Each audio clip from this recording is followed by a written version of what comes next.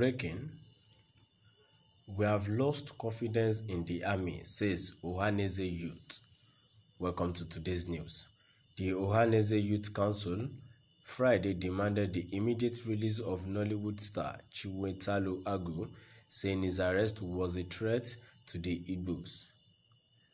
Comrade Igbo Ayaka, the national president of the council, stated this in a message to the Whistler. He recalled that the council had during a Wednesday meeting in Enugu expressed disappointment in the manner of his arrest, stressing it had eroded the confidence of the people in the army. He said Chiwetalu Agu's human fundamental rights was violated with impunity and such as raised provocation to the over 100 million Igbo around the globe. He therefore demanded the immediate release of Chiwetalu Agu to give peace a chance, as well as an unreserved apology from the Nigerian army. According to him, the council has lost trust and confidence in the Nigerian army to bring peace in the southeast. The service of the Nigerian military in the Operation Golden Dawn will be characterized with zero patriotism, and with how Chief Chiwetalu Agu was treated in the viral video. If the operation lasts for 3 months as planned by the military, over 1 million Igbo may be slaughtered. He advised the Nigerian government, Southeast governors, traditional rulers, and religious leaders to rise now and demand immediate redeployment of Nigerian army back to their various barracks, describing Operation Golden Dawn as a Greek gift. Igbo Ayaka stated that what happened to Chiwetalu Agu is the normal intimidation, harassment, and the abuse of the fundamental human right that Igbo have been facing since 51 years of the end of the Nigerian Civil War. The group said the army did not come to the southeast to make peace, adding that their presence will escalate the security challenges and will be a threat to civil society. The Ohanaeze Youth Council on Friday demanded the immediate release of Nollywood star Chiwetalu Agu, saying his arrest was a threat to Igbos. Comrade Igbo Ayaka, the national president of the council, stated this in a message to the Whistler. He recalled that the council had, during a Wednesday meeting in Enugu, expressed disappointment in the manner of his arrest, stressing it had eroded the confidence of the people in the army. He said Chiwetalu Agu's human fundamental rights was violated with impunity and such as raised provocation to the over 100 million Igbo around the globe. He therefore demanded the immediate release of Chiwetalu Agu to give peace to a chance, as well as an unreserved apology from the Nigerian army. According to him, the council has lost trust and confidence in the Nigerian army to bring peace in the southeast. The service of the Nigerian military in the Operation Golden Dawn will be characterized with zero patriotism and with how Chief Chiwetalu Agu was treated in the viral video.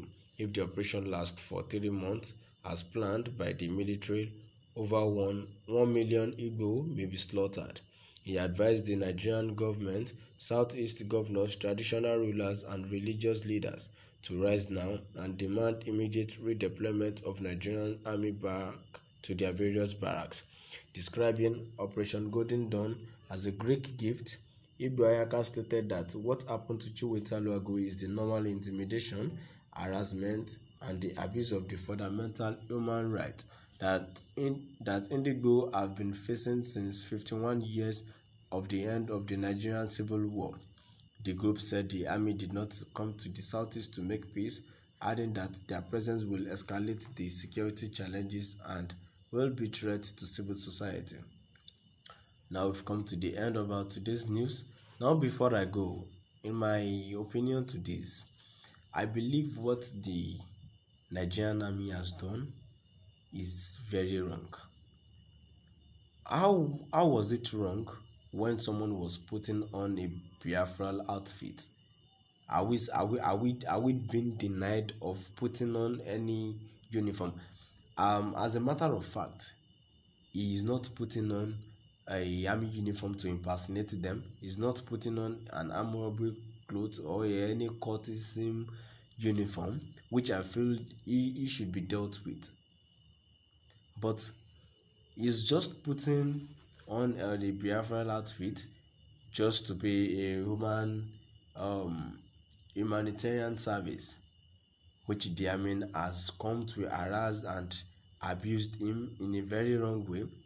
Moreover, Nigerian army are meant for war. This is a civil matter going on in the state presently, which I don't expect the army to interfere as at now.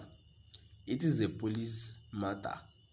Police people should be deployed there instead of Nigerian army. It is not war already. Are these people trying to ravage a war? This is war coming. Yet I have a few comments here that says, all over Nigeria, it is only in IGBO land you will see army in the road. Imagine. Here is another comment that says, Nigerian army is a terrorist organization. No trust on them. And here I have another comment that says, Southern soldiers in the Nigerian army are not happy the way federal government are treating us and our people. We are not slaves in the barracks again. Our people are being killed silently. Let this country be divided now for the sake of peace and progress of each region. Enough is enough for the plan to wipe out entire Southerners. We all believe even breakup is not the option. Not just for us. The breakup is not the option. But with the way things are, personally, we've started feeling insecure even with our security agencies. And what we felt is that breaking up is the option, which is never the option. Here I have a comment that says, lost trust on army, but put all your trust in criminals, gunsmen that kill you every day and put you under duress. That's nonsense. I believe this person is not in that state. If he had been in the state living for maybe a month, he would have known what he's saying. Here is another comment that says, military should go on and face Boko Haram, not IGBO land. Police can handle the civil disorder here in East, not for military to come and start intimidating and killing innocent people like Python dance or whatever they call it. Another comment here says, the mistake you so-called educated people from southern Nigerians always make is by calling these Fulanis criminals in uniform. Nigerian army, they are not in. Says, I don't understand this. Says the mistake you so-called educated people from southern Nigerian always make is by calling these Fulanis criminals in uniform. Nigerian army, they are not. They are always in protection of Fulani's interest anywhere in Nigeria. How many Fulani herdsmen that are killing people all over Nigeria